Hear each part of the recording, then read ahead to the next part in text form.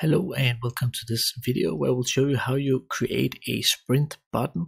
We could place it at the right side here, and then when you click it, your character is going to sprint instead of just run slowly as they normally do. And we will of course make it so you can toggle it. So when you don't want to sprint anymore, you just run normal. So the first thing I will do is over in our starter GUI. You might already have a screen GUI, but I will go and add a screen GUI. And then inside that, I want to go and add a frame. And you don't really have to do this yourself. It's just to make a frame so that I can make a button inside to make it align over in the right side of our screen. But if you already have a layout, then use that. I'll just go and adjust the size here.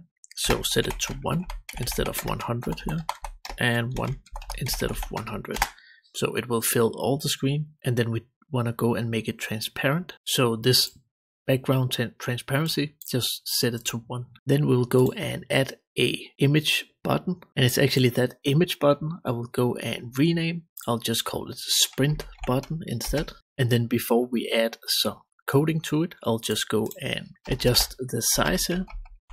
So make it 40, so it's just a small icon, and then I will paste in the image that I want to use. So it's really just an image I found on Roblox. You can use your own image for this. Then I want to go and make a border so that we can see if it's turned on or if it's turned off. You could also do it in another way, but I'll just go and make a border that is 5 pixels, and then I will go and choose a blue background and also a blue background for the border. And finally, I'll go and adjust the position.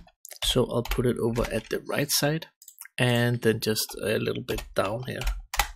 So it will just be there on the screen. So the final thing we have to do is actually just go and make a script that is going to make it work. So just hit the plus icon. And remember to make it a local script so you don't affect any other player than your own. We then want to go and put the button inside a local variable.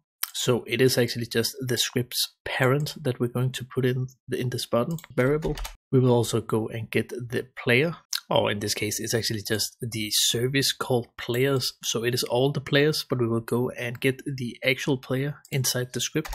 And then we want to go and say that the sprinting should be false. So it's just a variable that we set, that we say that at the beginning here, there should be no sprinting. It is turned off. But then just go and make some more space here. And then go and put a click event listener on the button. So we take the button, say dot, mouse button 1 click. So basically just if we click the button, then go and connect to this function called sprint that we want to create. And this is the way we're going to create the sprint function. Just say local function, then the name, we call it sprint, and then some parentheses. It will not take any parameters, and remember to end it. So the first variable here is just to get the actual player. So we say that the player inside our players service, we want to go and get our local player, and let's save it in a variable called player. So that is the actual player we are playing. And then the next thing we actually want to go and do is to check if we are sprinting. So if we are already sprinting, we need to do something. Else we need to go and say that it should sprint. So as you can see here in the beginning, it is set to false. So this will not execute because sprinting is false. So it will go down to this. So let's just start with that one. We first of all want to set our variable to true so that we are sprinting now. It really doesn't affect the game, but it's just to keep track on what we are doing in the code. I will then go and set the border color on our button and just to white. This is just the way you put it to white with some hex decimal. So the value of white is just F. And finally, we want to go and adjust the walk speed on our character, or actually on our character's humanoid. So we will go and say take our player and say we want to go into the character of the player. And from there on, we have a attribute called humanoid that we can go into. And inside our humanoid, there is the walk speed. And in this case, we just set it to 40. You can set it to everything that you want. But this is actually it for this else statement. So let's go into the if statement. If we are sprinting already, then we want to go and set it to false. And just set the walk speed a bit down again. So as you can see here, it is basically the same. We just adjust some values.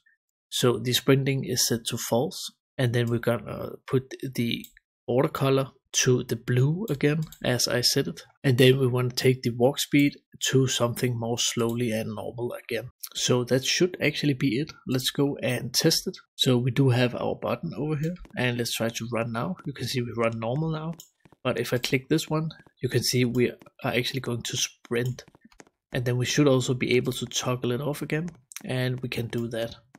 So that's actually how you make a sprinting button inside Roblox Studio. So thank you for watching, and go and have a nice day. Bye.